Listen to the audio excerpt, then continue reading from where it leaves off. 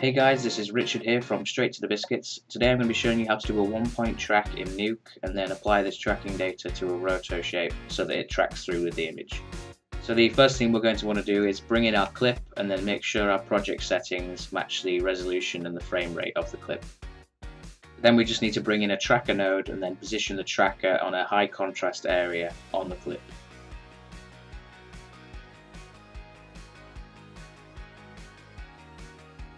Because this clip is only tracking from side to side, I can reduce the search region's height and just extend the width out so it only looks left and right. Then once you're happy with your track point, if you hit the track forwards button, NUKE will track the clip.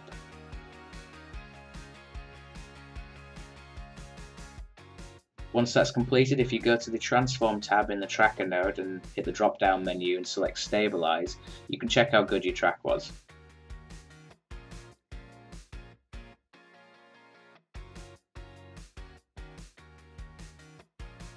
Once you're happy that your track is working, bring in a roto node and then you can start to draw your rotor shape around the area that you want to rotoscope.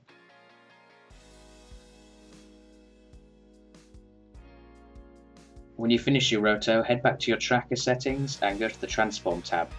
Click the drop down menu again and then select match move 1 point, making sure to set the reference frame to the same frame that you drew your roto shape on. The next step involves copying this tracking data over to the roto shape. To do this, right-click the box to the right of the translate information on the tracker node, click copy and then copy animation.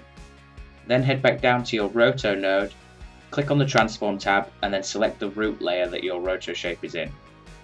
Then, using the same box to the right of the translate on the roto node, right-click and paste the information that you've just copied.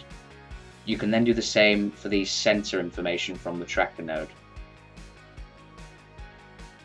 If you then scrub through your clip, you can see that your roto shape is sticking to the clip.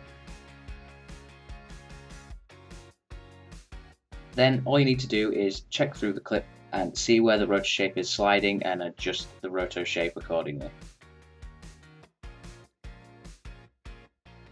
This has been a quick tutorial on how to do a one-point track in NUKE and then apply this tracking data to a roto shape. If you'd like to see more tutorials, subscribe to our YouTube channel or visit our website at www.straighttothebiscuits.com.